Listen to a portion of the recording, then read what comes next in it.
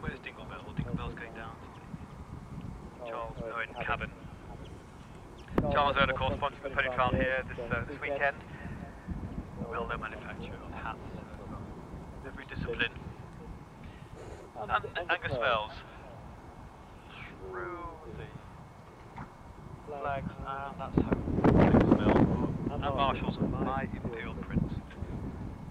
We're waiting for Billy Ward, Dunn, Brody Miller, Material 7 in section H. Next to go.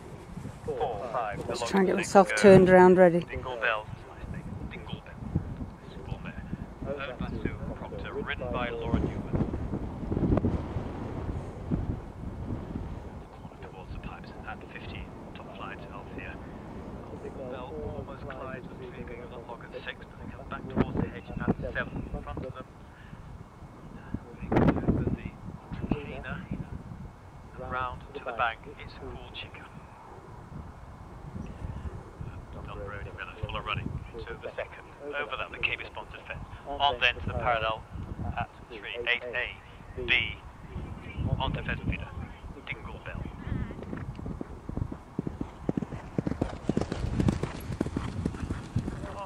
Looking to my left, look at the glade ring, it seems to be empty. So if you are going to go cross country, we still have a lot of horses to run, looking at the list. So do please keep going forward. It's a long day, long weekend for our fence judges, for all our volunteers here. So please, if you've done your show jumping, quick change and get yourself over to the star box, and we were delighted to take you around. Thank you. We were delighted to start you. And, very inviting course here at Foxdale. So well designed for the first event of the season. Bye, Stuart. Fun time.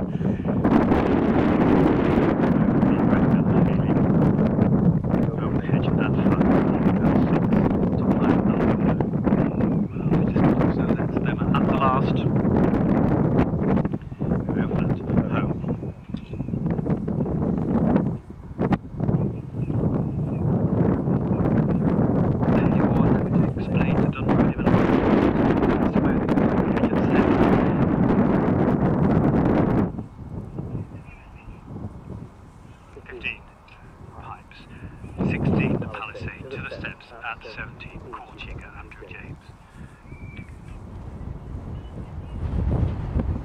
And 8A catches out Don Brody Miller. 17A, 17B is the big up to go for Cool Chica.